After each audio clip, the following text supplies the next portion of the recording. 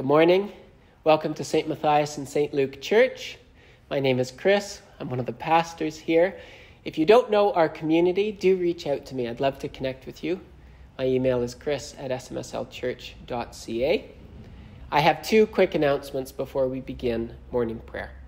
The first is that today, February 28th, we have our annual general meeting at 1 p.m. Pacific Standard Time. So if you are a member of our congregation, we invite you to come to that meeting. It's on Zoom. Hopefully you've received the email. If you haven't, email me and I'll make sure that you get all the information. I'll be checking my email this morning. So come to that. We need people to attend so that we can vote on our next year on things like budget and who our elected leaders will be, etc. It's an important meeting. It'll be a quick meeting. Please come if you can. The second announcement is to remind you that this is the season of Lent. We are journeying with Jesus to Jerusalem through this season, transitioning from winter to springtime, from death to life. It's a season of growth in our faith. And what we as a church are trying to do is to read the second half of Mark's Gospel so that we reach the end by Easter Sunday. That means starting tomorrow, we're going to be reading Mark 11 together. So all you need to do, you can find it online if you don't have a Bible, look up Mark 11. And try and read it every day this week. It'll take you 2-3 minutes. Just read it slowly. Note the verses that jump out at you. Quiet yourself and focus on the story. Ask questions. Ask yourself what you learn about God through the text. So Mark 11 this week is what you should be reading. And then the sermon will be on Mark 11 next Sunday. Let's begin our morning prayer.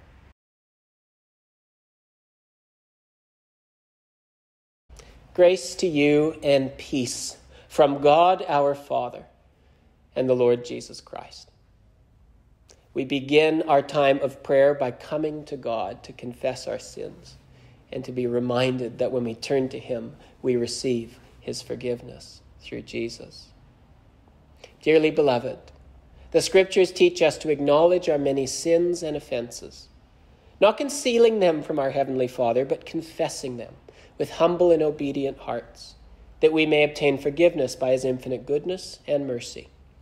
We ought at all times humbly to acknowledge our sins before Almighty God, but especially when we come together in His presence, to give thanks for the great benefits we've received at His hands, to declare His most worthy praise, to hear His holy word, and to ask for ourselves and on behalf of others those things which are necessary for our life and our salvation. Therefore, draw near with me to the throne of heavenly grace. We pray together. Almighty and most merciful Father, we have erred and strayed from your ways like lost sheep. We have followed too much the devices and desires of our own hearts. We have offended against your holy laws. We have left undone those things which we ought to have done. And we have done those things which we ought not to have done. And apart from your grace, there is no health in us. O Lord, have mercy upon us. Spare all those who confess their faults. Restore all those who are penitent, according to your promises declared to all people in Christ Jesus our Lord. And grant, O most merciful Father, for His sake, that we may now live a godly, righteous, and sober life, to the glory of your holy name. As we confess our sins to God and put our faith in Jesus, it is because of Him and His sacrifice on the cross and His glorious resurrection that we can know we are forgiven. Almighty God, the Father of our Lord Jesus Christ, desires not the death of sinners, but that they may turn from their wickedness and live. He has empowered and commanded His ministers to pronounce to His people, being penitent, the absolution and remission of their sins. He pardons and absolves all who truly repent and genuinely believe His holy gospel. And for this reason, we beseech Him to grant us true repentance and His Holy Spirit, that our present deeds may please Him, the rest of our lives may be pure and holy, and that at the last we may come to His eternal joy through Jesus Christ our Lord. Amen. O Lord, open our lips, and our mouth shall proclaim your praise. O God, make speed to save us. O Lord, make haste to help us. Glory be to the Father, and to the Son, and to the Holy Spirit, as it was in the beginning, is now, and ever shall be, world without end. Amen. Praise the Lord. The Lord's name be praised. First reading is Mark chapter 10, verses 1 to 34. And Jesus left there and went to the region of Judea and beyond the Jordan, and the crowds gathered to him again.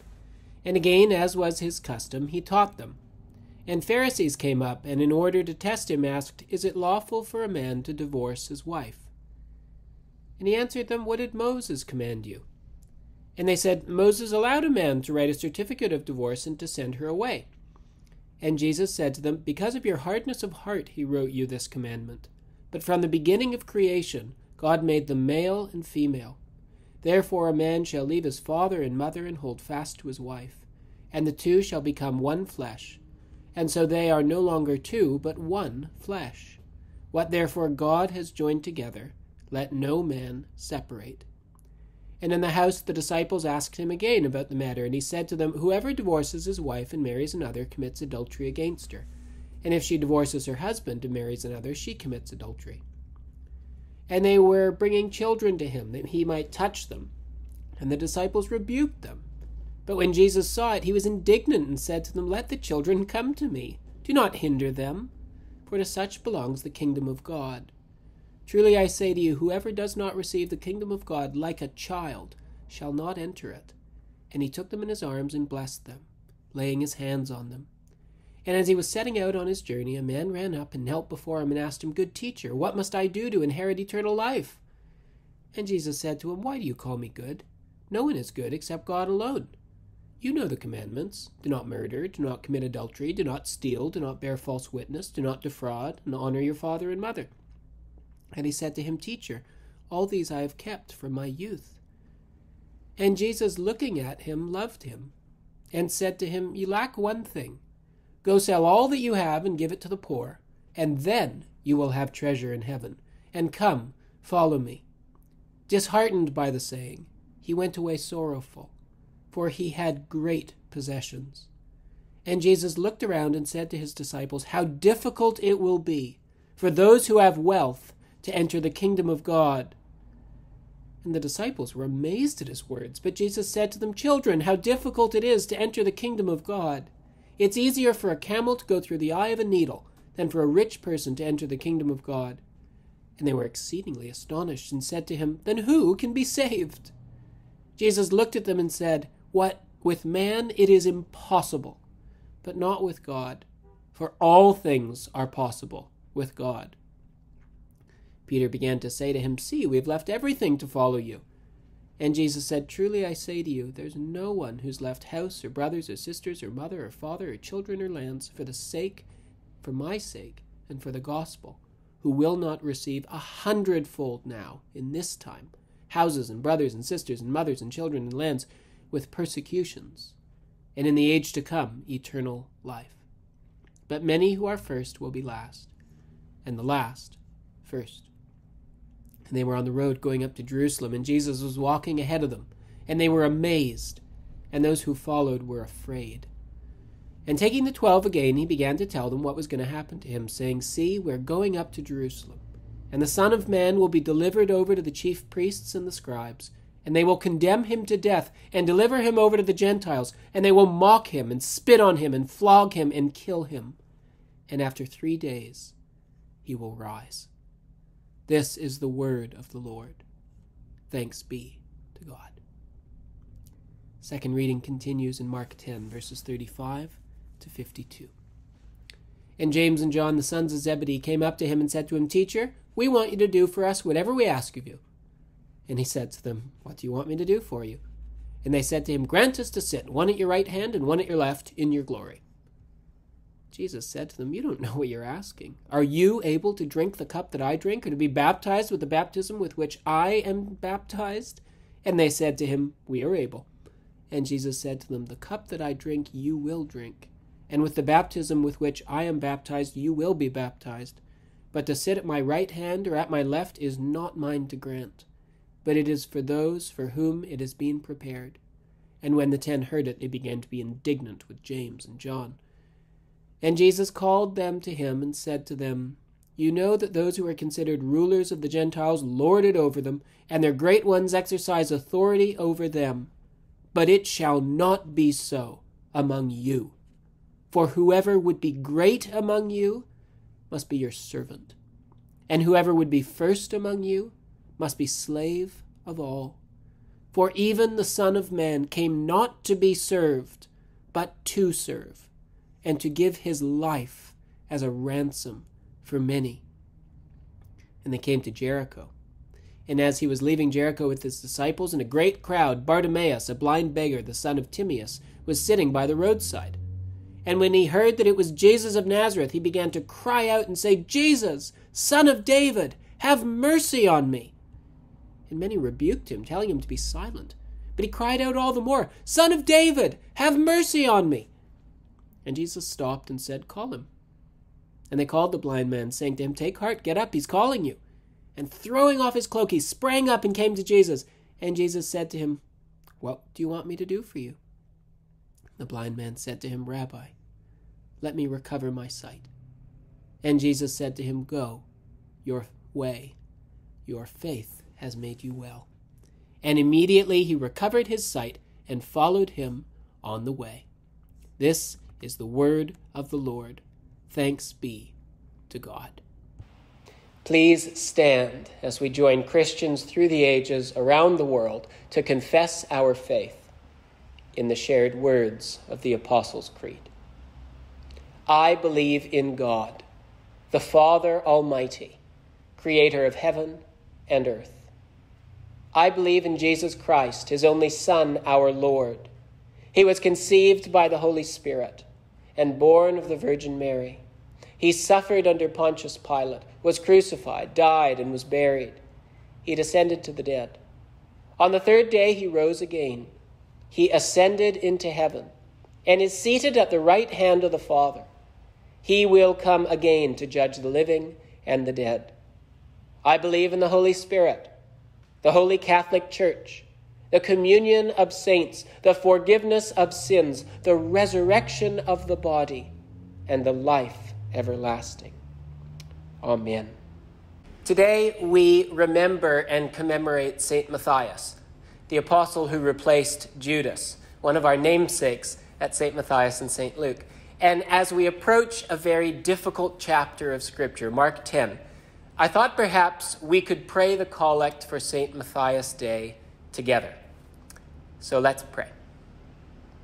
Almighty God, who in the place of Judas chose your faithful servant Matthias to be numbered among the 12, grant that your church, being delivered from false apostles, may always be guided and governed by faithful and true pastors, through Jesus Christ our Lord, who lives and reigns with you in the unity of the Holy Spirit, one God, now and forever. And Father, I pray your Spirit works through me now to faithfully proclaim your truth, and that you give us hearts and ears to hear and receive, and hands and feet to obey. Amen. The path of discipleship in Mark chapter 10 is very challenging as we journey closer to Jerusalem with Jesus. Our text begins with Jesus giving very hard teachings on topics that many of us would probably rather he avoided. In teaching about discipleship, about following him by denying ourselves and carrying our crosses, Jesus here touches on social taboos, untouchable topics such as marriage, divorce, and remarriage. He talks about children and how we should relate to them. He addresses the dangers of our attachment to possessions and wealth, and also our ambitions for greatness. He teaches here about many of the most important aspects of our lives, and how to follow him, we must submit to his teaching in all of these areas. His words for us are hard. extreme, very challenging. This is a steep, steep climb to follow Jesus through Mark chapter 10. And because of that, many people in trying to follow Jesus have stumbled over what he says in this chapter. There are many who have stopped following Jesus because of his words on these pages, including one person in the text itself. Jesus' statement 2 chapters early from Mark 8 that if anyone would come after me, they must deny themselves and carry their cross and follow me is fleshed out now in Mark 10. And the implications and applications of his teachings are hard for us to receive, because the call to follow Jesus affects every aspect of our lives. We know the way of Jesus is hard, in part because the disciples following Jesus fail constantly in this chapter to live up to what he's telling them to do. Everything the disciples do in Mark chapter 10 is wrong. Did you notice that? They take a wrong step in every part of the journey. But even though the disciples fail at every step in Mark 10, Jesus does not abandon them. He doesn't reject them. He doesn't give up on them. He stays with them. He keeps teaching them. He keeps leading them. In this chapter, Jesus continues to look after his failing, feeble followers, to correct them, to love them, to bless and heal them, despite their constant missteps. So don't be discouraged if you hear Mark 10 and feel like you are failing at living up to what Jesus teaches here. Maybe as you follow him, you will feel astonished and afraid, just as the disciples did. That's okay. Jesus surrounds himself with people who are failures, with frail followers who misunderstand and don't live up to what he teaches. He comes to bless and serve and save the spiritually bankrupt, the poor in spirit, sinful wretches like us. So as we journey through these somewhat perilous passages, there is a central truth in the middle, which acts as our compass, pointing us toward the truth as we navigate this difficult terrain. And the compass acts as our guide. For the compass is Jesus himself. Verse 32 tells us that as they were following Jesus on the road, going up to Jerusalem, Jesus was walking ahead of them. Our guide through this challenging chapter is Christ himself. He goes before us, leading the way through these hard sections of the journey. He is our guide. And so if we look to him, we will not take a wrong step.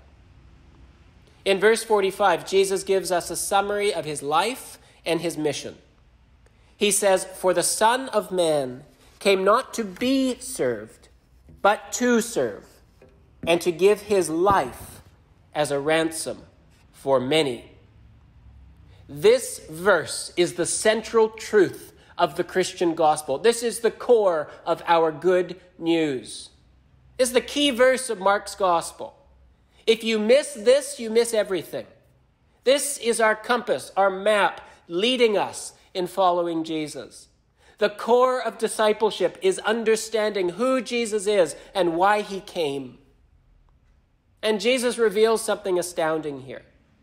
Although he is the Son of Man, revealed in Daniel 7, and therefore given by God glory and power and dominion, that he may be served, the Son of Man comes now to Jerusalem not to be served, but that he may serve, and serve in the most ultimate sacrificial way. Here's the guiding principle for us who are journeying with Jesus. The one who sits on heaven's throne with all power and glory and dominion throws it all aside to come and serve others. In the kingdom of God, in order to be great, you must become the servant of all. You must become the slave to the least. And Jesus doesn't just teach this. He lives it. He is journeying to Jerusalem in Mark 10 to lay down his life to serve and save the world. Listen to these words by scholar James Edwards. He writes, the preeminent virtue of God's kingdom is not power, it's not freedom, it's service. The preeminence of service in the kingdom of God grows out of Jesus' teaching on love for one's neighbor. For service is love made tangible. The economy of God's kingdom is not based on power or control or wealth or privilege, but on self-sacrifice and giving. For the Son of Man did not come to be served, but to serve, and to give his life as a ransom for many.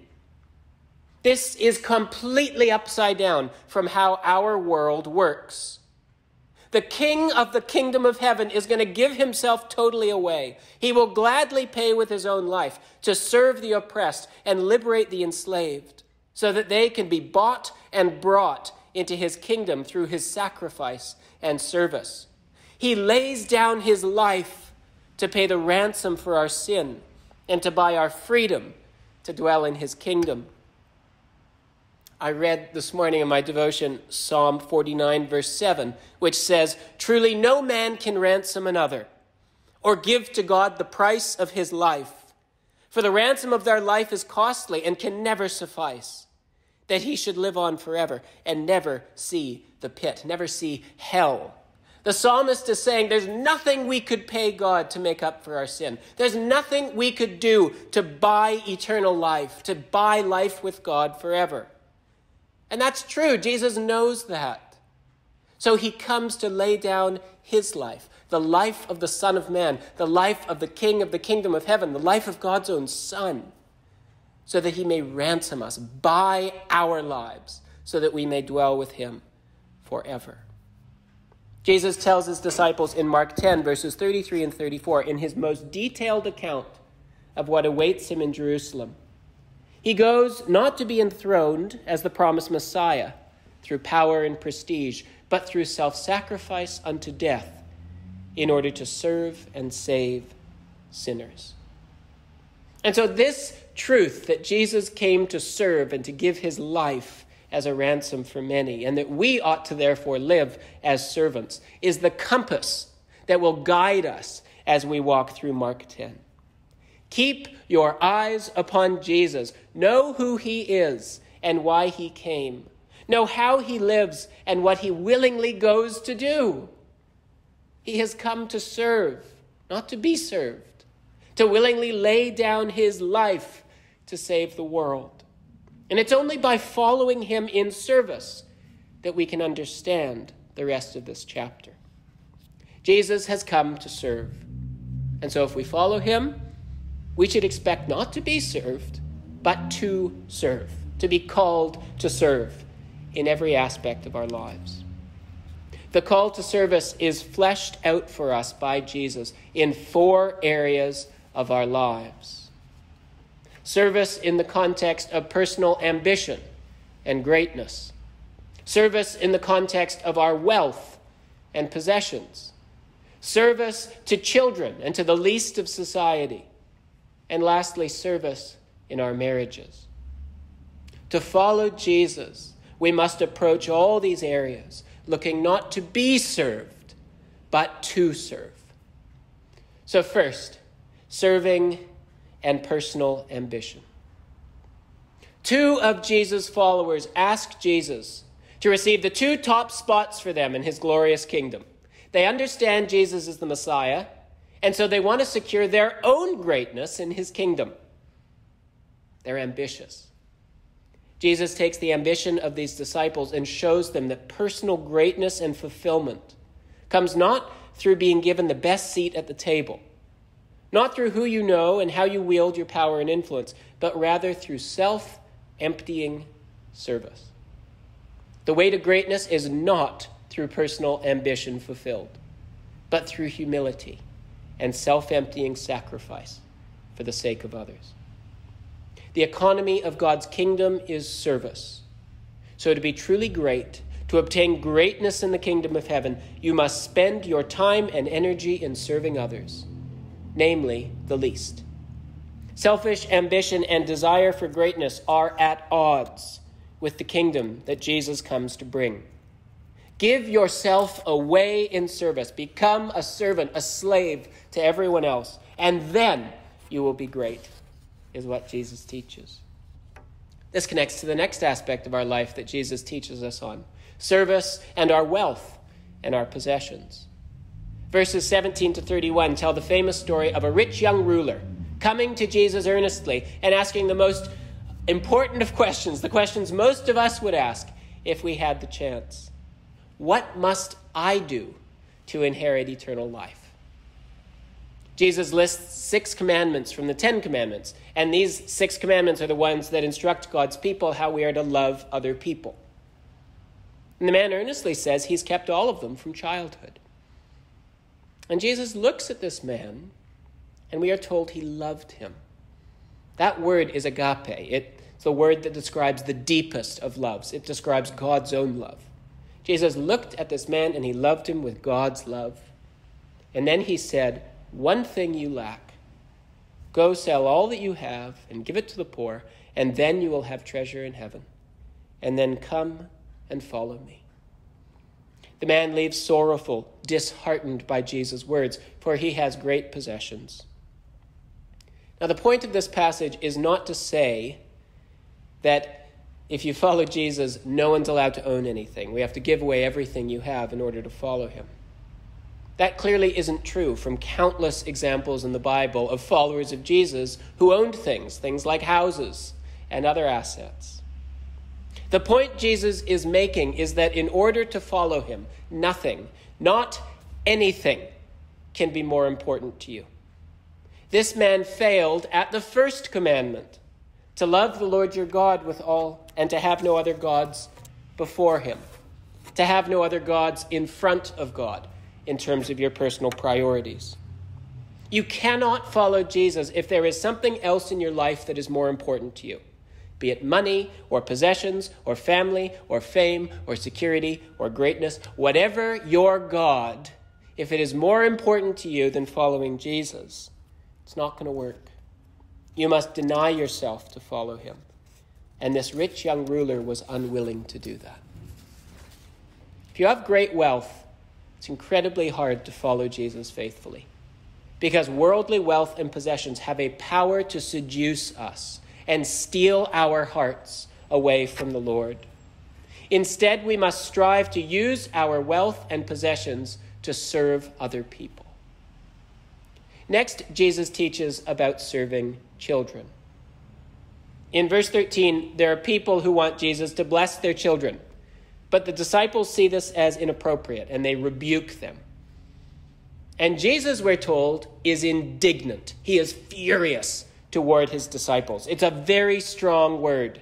This is the only time in the whole Gospels that this word is used to describe how Jesus is feeling. Preventing children from coming to Jesus provoked an anger that was unmatched in the rest of the Gospels. The disciples do not see the significance of serving and loving the least of society. You see, children were an inconvenience in that culture. They had no utility until they reached adulthood, so they were often ignored and devalued as dead weight. But not to Jesus. The kingdom of heaven belongs to children, Jesus teaches. The poor in spirit, the ones who come to Jesus with nothing to bring, they are the ones to whom the kingdom of heaven belongs. They are the very ones he's come to serve. Let the children come to me, and do not hinder them. Whoever does not receive the kingdom of God like a child shall not enter it. Children are our teachers in discipleship.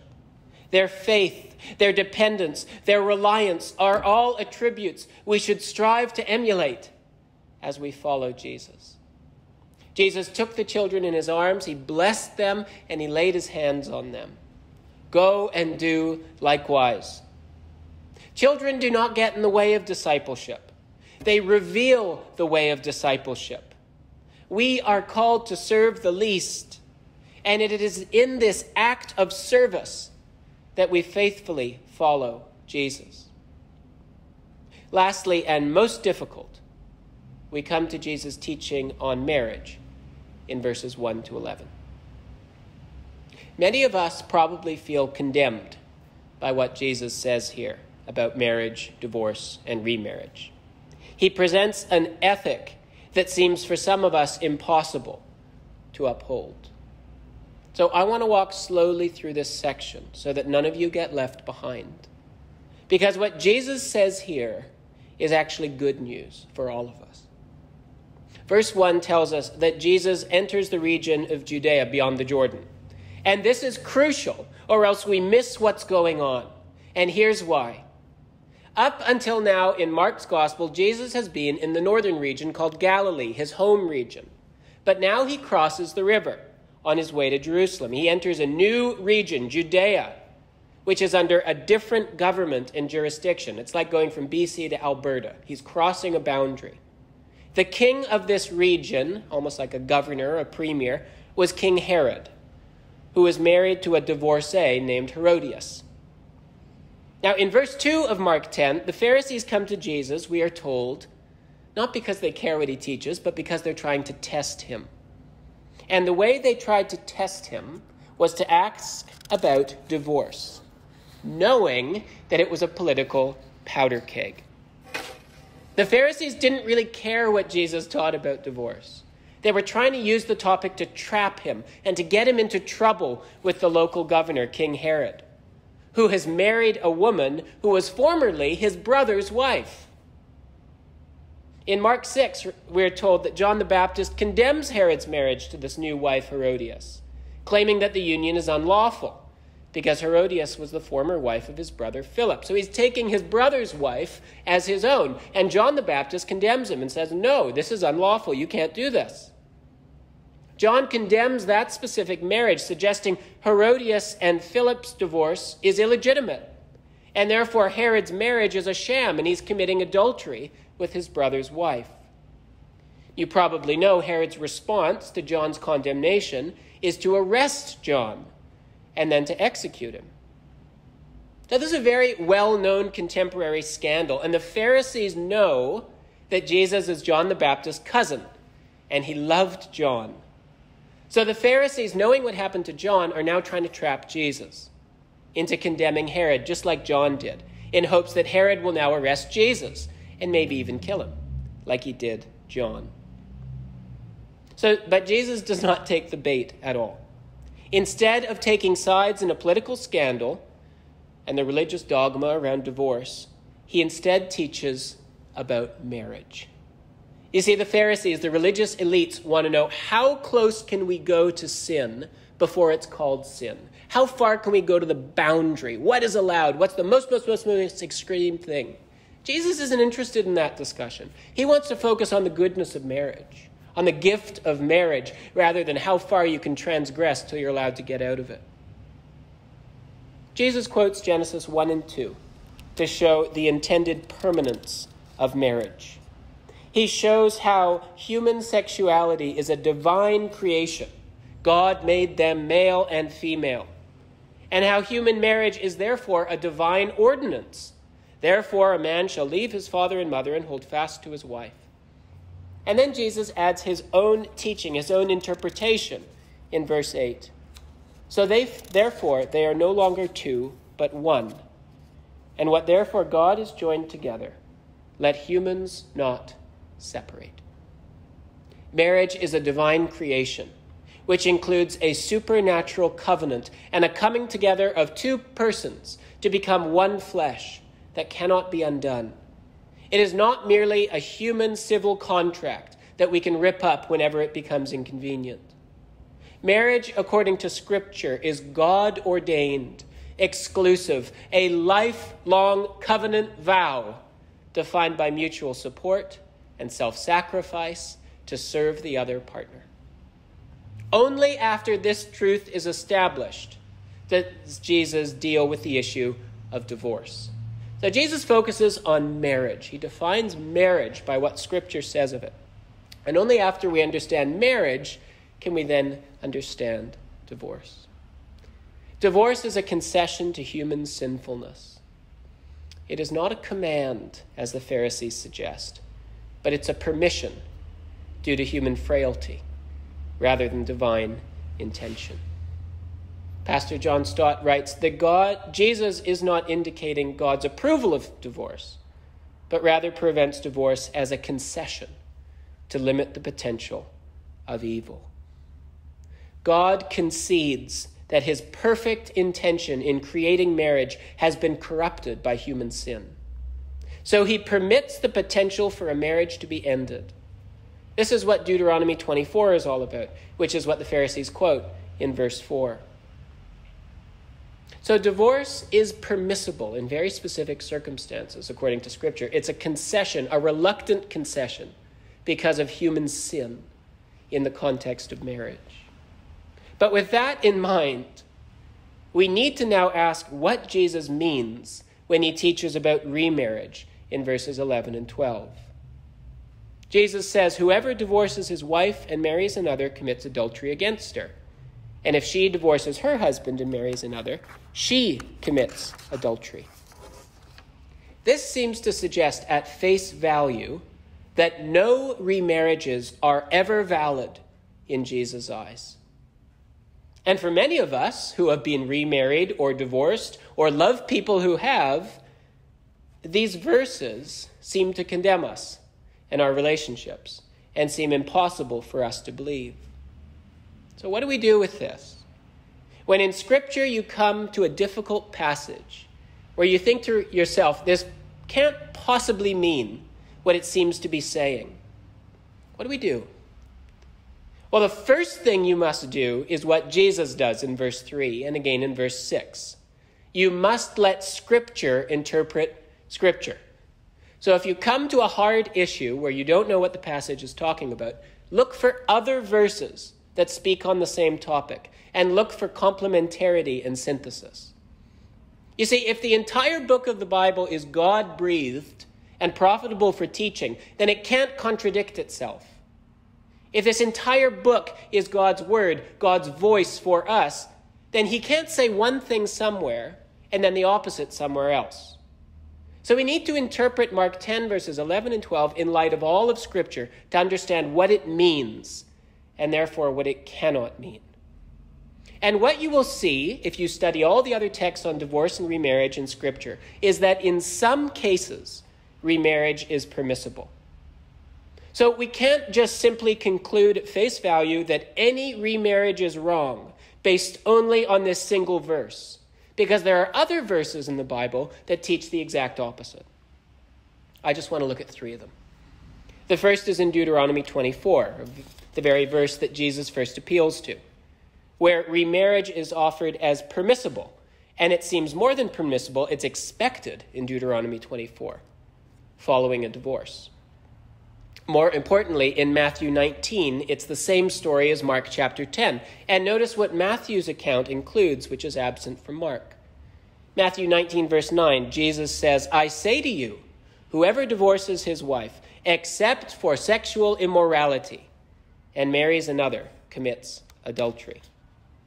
Jesus in Matthew gives an exception whereby remarriage is allowed. He teaches that if your spouse is sexually immoral against you, if they are unfaithful, then you are free to divorce and marry another. In the ancient world where Jesus lived, every known culture, pagan, Jewish, all of them, accepted that divorce and remarriage was permissible on the grounds of sexual immorality. It was assumed, it was ubiquitous, it was universal. Everyone felt this way without any known exceptions. It was universally held that of course you could remarry if your spouse was unfaithful to you. So it was redundant to list this as an exception. And that's why Mark can leave it out. It's assumed, it's known, it's understood. One other passage that deals with divorce and remarriage is in 1 Corinthians 7, verse 15, where Paul is writing to Christians about what they should do if their unbelieving spouse leaves them, deserts them.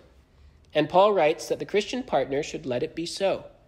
In that case, the brother or sister, that is the believing spouse, is not enslaved, is no longer bound to their marriage. So later in Scripture, after Jesus, there's another exception that's added. If your unbelieving spouse leaves you, you are released from your marriage with them. So if we now look at the whole counsel of Scripture, we can see that Jesus taught that divorce on the grounds of sexual immorality is allowed. But we shouldn't therefore concede that Jesus is encouraging divorce. He obviously isn't. Jesus' emphasis is on the permanence of marriage in God's purposes and God's plan. Sometimes human sin, in various forms, breaks the bonds of marriage irreparably. Some of us are victims of that breaking. Some of us are perpetrators. And in those cases, due to human failure and sin, divorce and remarriage can be permissible.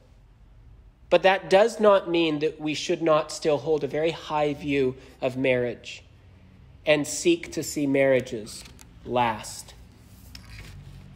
For the Christian following Jesus, marriage is a high calling.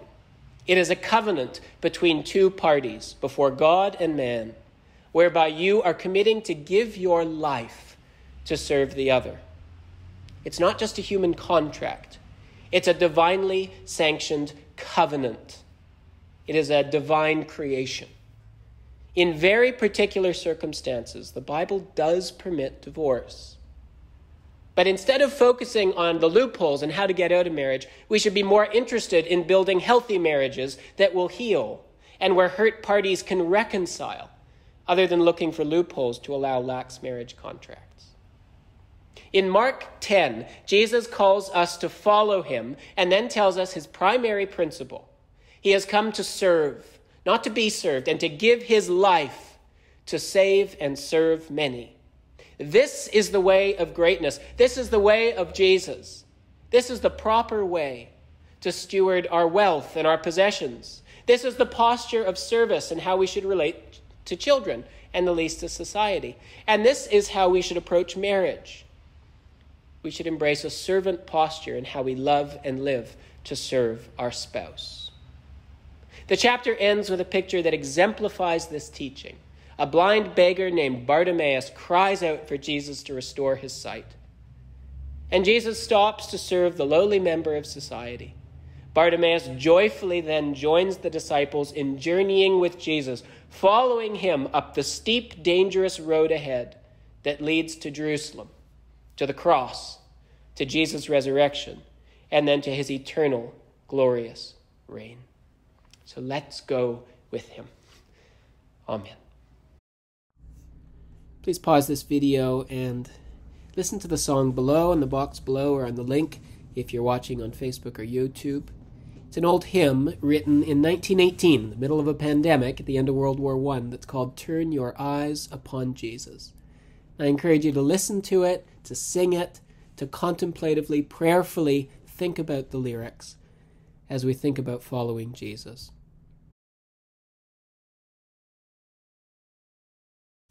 The Lord be with you, and with your spirit. Let us pray. Lord, have mercy upon us. Christ, have mercy upon us. Lord, have mercy upon us. Our Father in heaven, hallowed be your name. Your kingdom come. Your will be done, on earth as in heaven. Give us today our daily bread. Forgive us our sins, as we forgive those who sin against us. Lead us not into temptation, but deliver us from evil. For the kingdom, the power, and the glory are yours, now and forever. Amen. O Lord, show your mercy upon us, and grant us your salvation. O Lord, guide those who govern us, and lead us in the way of justice and truth. Clothe your ministers with righteousness, and let your people sing with joy. O Lord, save your people, and bless your inheritance. Give peace in our time, O Lord, and defend us by your mighty power. Let not the needy, O Lord, be forgotten, nor the hope of the poor be taken away. Create in us clean hearts, O God, and take not your Holy Spirit from us. Together we say the collect for the second Sunday of Lent. Almighty God, you know that we have no power in ourselves to help ourselves. Keep us both outwardly in our bodies and inwardly in our souls, that we may be defended from all adversities that may happen to the body, and from all evil thoughts that may assault and hurt the soul, through Jesus Christ our Lord, who lives and reigns with you and the Holy Spirit, one God, forever and ever. Amen. In a few hours we will have our annual general meeting, and so would you pray this prayer with me for our church? Almighty and ever-living God, source of all wisdom and understanding, be present with those who take counsel in our annual general meeting for the renewal and mission of your church. Teach us in all things to seek first your honor and glory. Guide us to perceive what is right, and grant us both the courage to pursue it and the grace to accomplish it. Through Jesus Christ our Lord. Amen. Lord Jesus Christ, you stretched out your arms of love on the hard wood of the cross, that everyone might come within the reach of your saving embrace. So clothe us in your Spirit, that we, reaching forth our hands in love, may bring those who do not know you to the knowledge and love of you, for the honor of your name. Amen. We pray together. Increase, O God, the spirit of neighborliness among us, that in peril we may uphold one another, in suffering tend to one another, and in homelessness, sickness, loneliness, or exile befriend one another. Grant us brave and enduring hearts, that we may strengthen one another, until the disciplines and testing of these days are ended, and you again give peace in our time. Through Jesus Christ our Lord. Amen. Almighty God, you have given us grace at this time with one accord to make our common supplications to you. And you have promised through your well-beloved Son that when 2 or 3 are gathered together in his name, you will grant their requests. Fulfill now, O Lord, our desires and petitions, as may be best for us, granting us in this world knowledge of your truth, and in the age to come, life everlasting. Amen. Let us bless the Lord. Thanks be to God. May the God of hope fill us with all joy and peace in believing through the power of the Holy Spirit. And may the grace of our Lord Jesus Christ and the love of God and the fellowship of the Holy Spirit be with us all evermore. Amen.